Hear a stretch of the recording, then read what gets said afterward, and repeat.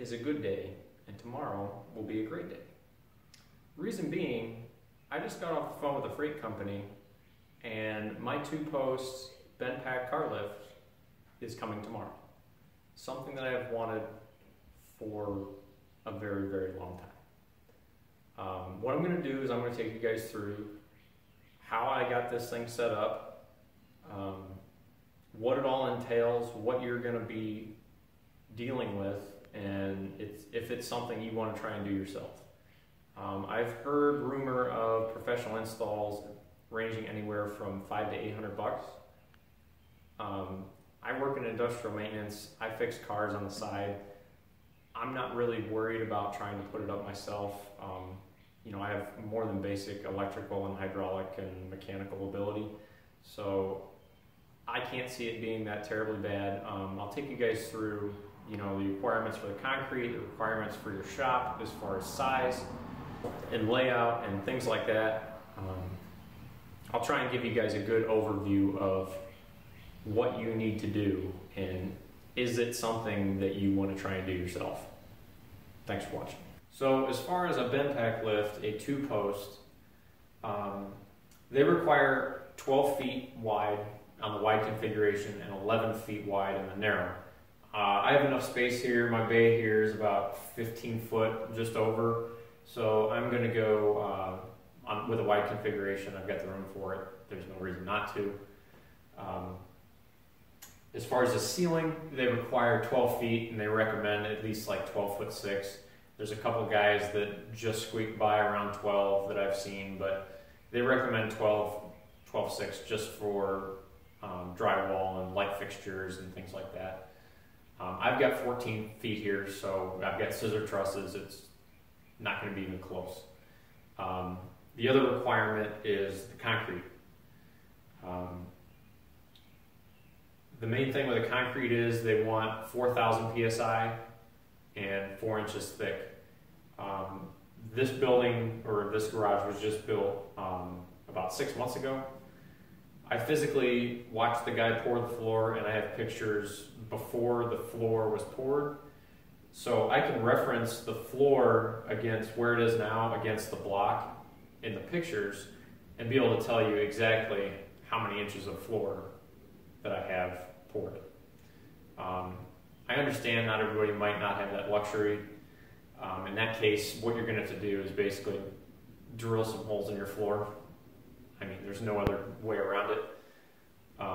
And just test the depth. If you have any doubt, you're probably going to have to pour a pad, you know, obviously like a 3 foot by 3 foot pad, where you plan on putting the posts.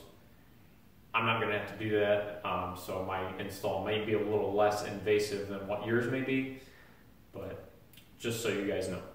So the other thing that needs to be brought up about this installation is the wiring. It requires number 10 wire, which is a 30 amp breaker. It's 10-2 is what I'm going to run over. If you have a long run from your main panel, you should probably step it up to 8 gauge just to alleviate any voltage drop issues. Obviously, you know, you got to make sure you have adequate space in your panel, and I do. I'm not going to take you into the wiring details as far as in the electrical panel. I'm going to take you guys through on the lift itself, because everybody's electrical panel and electrical setup in their house is going to be different than what I do. There's too many variables for me to just try and cover all that, so I'm going to simply leave it at how to hook up power to the lift and make the lift work. As far as interior electrical, you're on your own on that one. There's too many local electrical codes and things like that going on for me to even try to help you guys through, and it seems like, you know, with the internet, everybody's has a different opinion on things. Shocking, I know.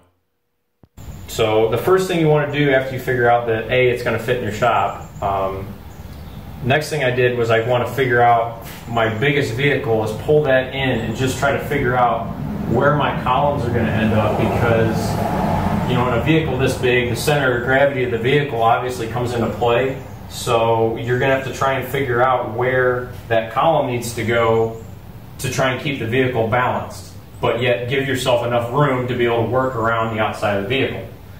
I've kind of got a rough idea where it's going to be, but it's something that I still need to 100% iron out. And from what I've found, most of these bigger trucks, you pull the truck in just past the mirror on the column, and that's usually how they set them up on an asymmetric. Obviously, a symmetric is going to be set up a little bit further back. Guys, that's it as far as your basic requirements for your shop.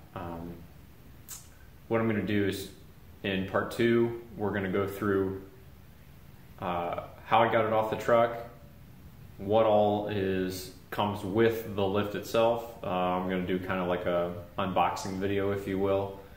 You're going to get my thoughts on my whole purchase and delivery experience, let's say. Stay tuned for part 2, guys. I'll put a link somewhere around, I'm not sure where, to part 2. But yeah, thanks for watching.